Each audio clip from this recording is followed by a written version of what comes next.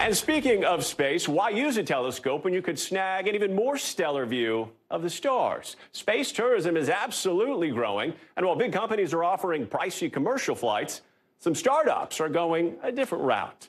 CNBC's Magdalena Patrova explains. So we're standing in front of a mock-up of our space tourism capsule. The capsule itself is designed to carry 8 customers and 2 crew into the stratosphere. The actual capsules, inside of the capsule, there will be a center bar where people can gather, and then of course there will be a bathroom aboard the capsule, considering these are going to be 6-hour-long flights. Ryan Hartman is the CEO of Worldview. The Tucson, Arizona-based company was founded in 2012 and is one of a number of startups hoping to hoist tourists to the stratosphere using pressurized capsules and massive gas-filled balloons. The largest balloon that we manufacture is for our space tourism business. It's about 600 feet long, which is the length of this entire table.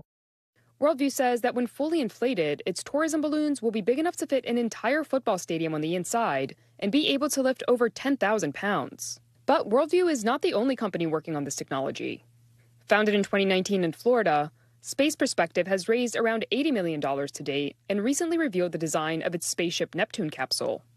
Spaceship Neptune is going up to 100,000 feet, approximately 20 miles above the Earth, where you can see that curvature of the Earth. You'll be able to see roughly 450 miles in every direction. Recent polls show that only 35% of Americans say they would be interested in traveling on a private spacecraft to orbit Earth. For the remaining 65% of people, there could be another option, traveling to the stratosphere.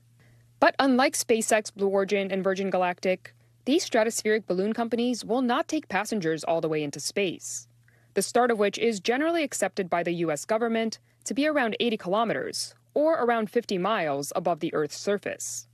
Instead, most of these balloons will reach heights of about 15 to 19 miles above the Earth's surface, flying in an area known as the stratosphere. For reference, this is still nearly 3 times higher than the altitude at which most commercial flights travel. We asked the companies about this detail. There were people that argue that Worldview's marketing as a space experience is sort of misleading. What do you say to those people? Well, our experiences around viewing our Earth and experiencing the darkness of space. And at 100,000 feet, people are going to be able to see the termination line where night is turning into day or day is turning into night, and see that moving across the surface of the Earth. They're going to be able to see weather forming and moving. They're going to see an organic Earth. They're going to see a living Earth. And that's what's most important to us. All the stratospheric balloon companies we spoke to are still developing and testing their systems.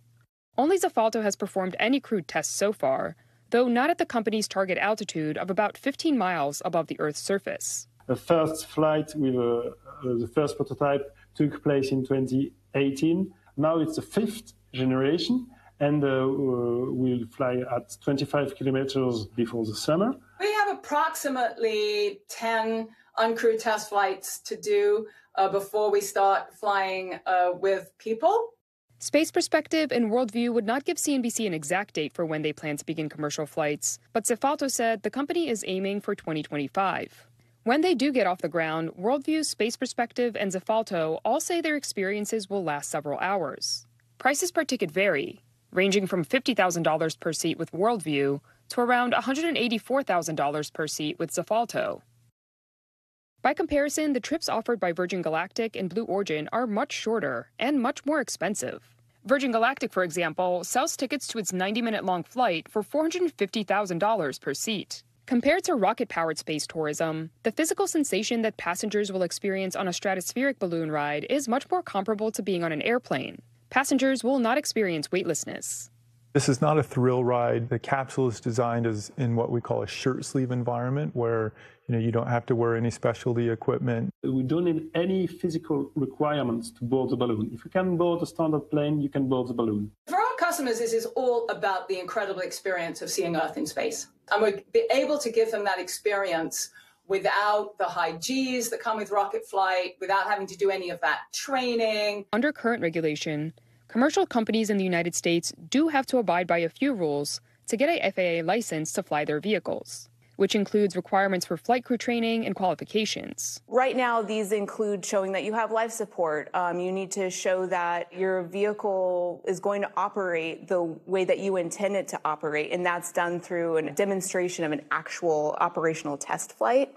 All indications tell us that space tourism is here to stay. I think that that kind of belief is inherent in all of us, that we want to understand our Earth. We want to understand the planet. Thanks for watching. Stay updated about breaking news and top stories on the NBC News app or follow us on social media.